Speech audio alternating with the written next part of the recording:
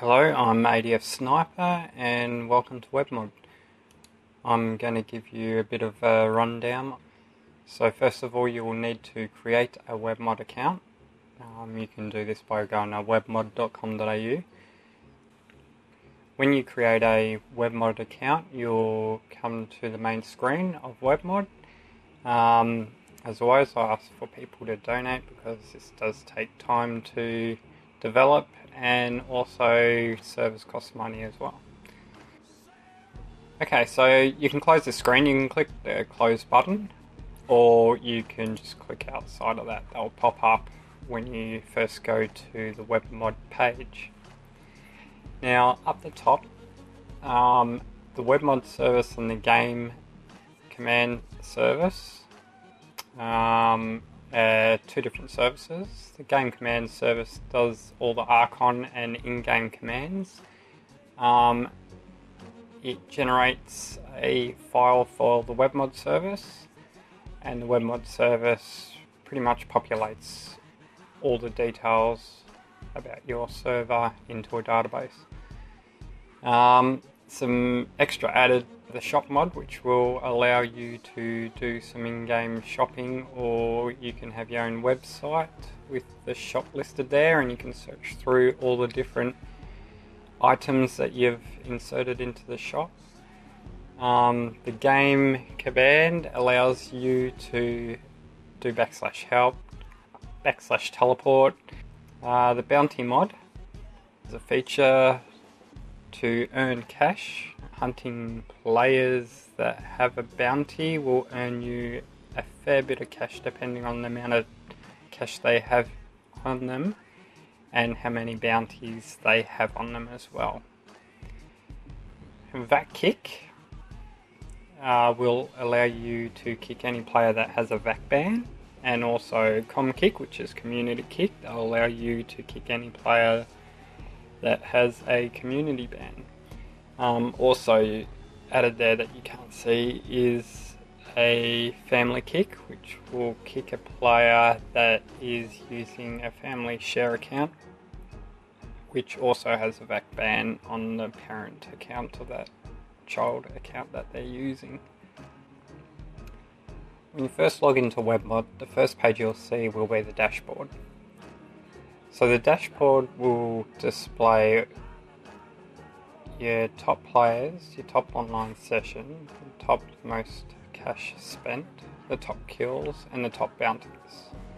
There are a few more features I want to add there, but finding the time is a bit hard. Next, we'll have a look at the players. So we'll have a look at the online players. And here you'll see their Steam ID, where if you click on their Steam ID, it'll bring up their Steam profile, their username, their game ID, their status, their join date, the last time they were online, their online time, and the amount of game cash they have to spend. Okay, let's have a quick look at the player database.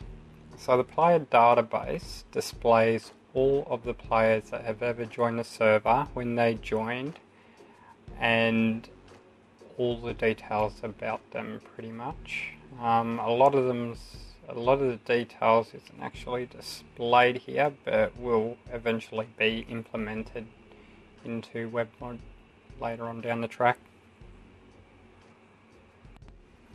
Okay, let's have a look at WEBMOD, and we'll click on admin setup. So what you want to do is put all your admins in the box below. These are their Steam IDs. This will allow WEBMOD to recognize that an admin has joined the server and set all permissions up for that admin. If you have set up to display how many players are online and how many admins are online, you can enable secret admin, so when your admin joins, it displays that there are no admins online. It will just display them as a player. They'll still have the admin functionality in the game as well. Okay, let's have a look at server settings. New player alert message, it probably doesn't really matter if that's off, because in 7 days to die you're notified when a new player joins anyway. The welcome back message welcomes a player back when they join the server, or you can welcome them back with an insult. The other option is to display how many players are on when the player joins. So it will display how many players are on, and as I said before, how many admins are on in the game server. Goodbye message when the player leaves the server. Not that they'll get the message, but you can enable that if you like. Show the amount of time players have been on the server. This will display the amount of time players played on the server. It also displays how much cash they have. Also, you can set an airdrop to drop every 15 minutes or so, whatever you choose to have enabled on your server. This will run alongside the server's default airdrop for whatever that's set for. Okay, so let's have a look at WEBMOD settings. So inside of WEBMOD settings, you can enable WEBMOD or turn it off. You can also change your TELNET password if you have changed your password in the server's configuration file, or you can delete your account if you choose to. Okay, let's have a look at shop mod. So inside of shop mod items, here you can set all the items that you would like to appear in your shop. So this goes by the name of the item, the amount of that item, and how much you're gonna price that item for. Let's change that 1000 etc. to a price, and that item will then become available inside of the shop. Okay, let's visit your shop. So this is the admin page of the shop, where you've got a few extra options. So you can actually choose what player you're buying for, and then buy the item for them, or add a bounty on them, or teleport to that player. The players do not see the option to choose a player unless there's two players playing off the same IP address. Then one of those players will have to choose which player they're shopping for. Teleport option is not viewable by players. Okay, let's have a look at the shop settings. So in shop settings, you can enable or disable the shop. This will also disable the in-game shop as well.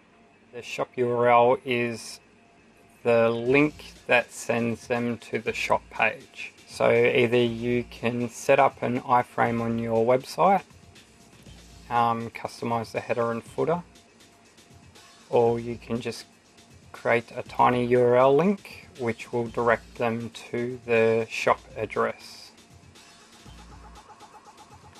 Okay, let's have a look at game commands, and we'll go to the settings page. So the first option is you can enable or disable the in-game command. You also can enable invalid command notice. So if the player doesn't get a command correct, then it will display that the command isn't correct and they have to try again. You can enable your shop for in-game or disable it. You can enable suicide from inside the game or disable it. You can enable vote kick from in the game or disable it. So how the vote kick works is if 6 players, depending on how many players are on the server, vote a player out, then they will not be able to join for 10 minutes.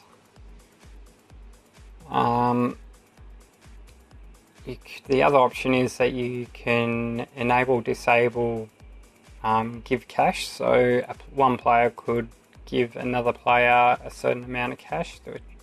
There will be a notice. I'll let them both know that the cash has been wired across to them. Okay, let's have a look at bounty.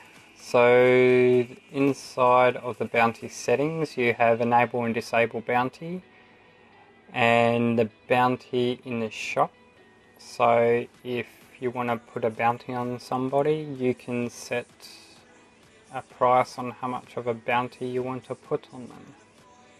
And you can also adjust the bounty price. So a quick rundown on how the bounty works. So each player can get a bounty anywhere between 1 and 10, 1 being 10% and 10 being 100% of the cash that the player has.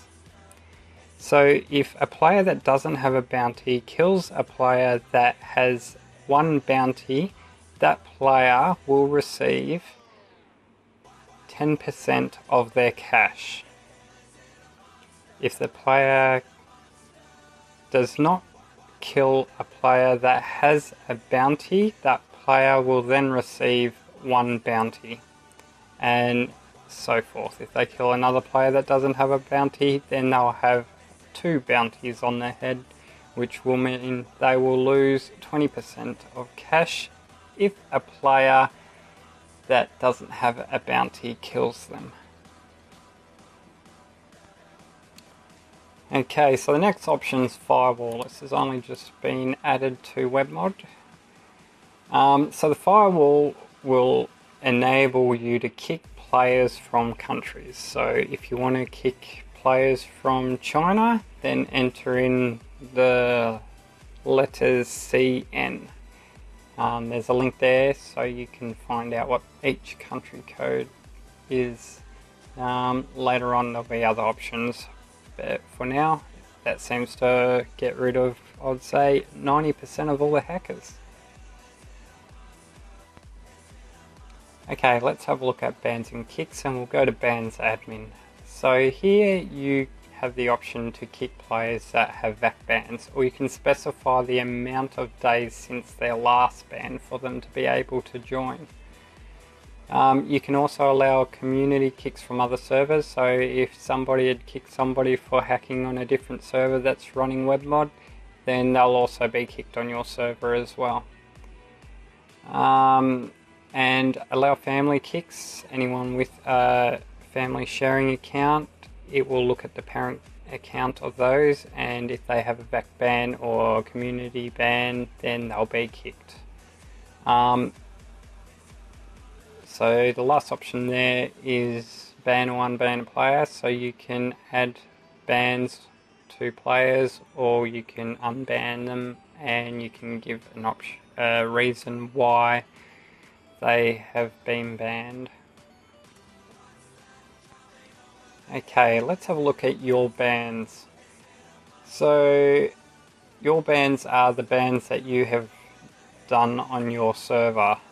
These can be the VAC bans, or they can be just bans for any reason that you gave when you banned the player. Okay, so the other option in bans and kicks is community bans. I think I've already been over that, so this will just list all the reasons why the player's been banned, who they've been banned by, and who the player is and when they got banned. Okay, let's quickly run through tools. Okay, RCON command. So RCON command allows you to send a command to your server using RCON. MOTD's message of the day, you can enable, disable lists, choose its cycle. You've got 4 lines there where you can put in your messages. And tag protection. So enabling tag protection will protect your players' tags if you're in a game, and anyone using those tags will be kicked from the server. So the first drop down is a player to select to add the tag protection to, and you can also remove that player from tag protection. Okay, now let's have a look at logs. So the chat log displays the chat history of all the players, and also a live feed of the in-game chat. We'll have a look at RCON status. RCON status will just display the query from your server into WEBMOD. If you don't see anything there, there is something wrong with the query. And sometimes it's intermittent. It won't be there or will be there.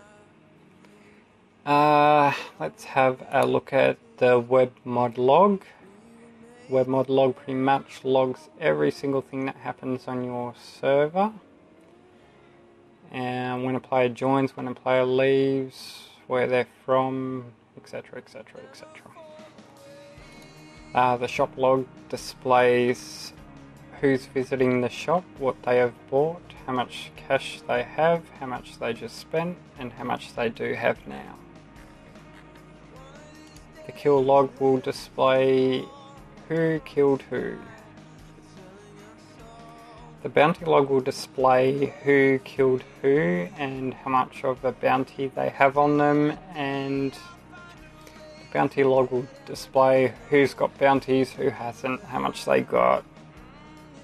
Okay, let's have a look at player command log. So player command log will display all the commands a player has typed into chat. So basically that's pretty much a rundown of WEBMOD. I hope you enjoy.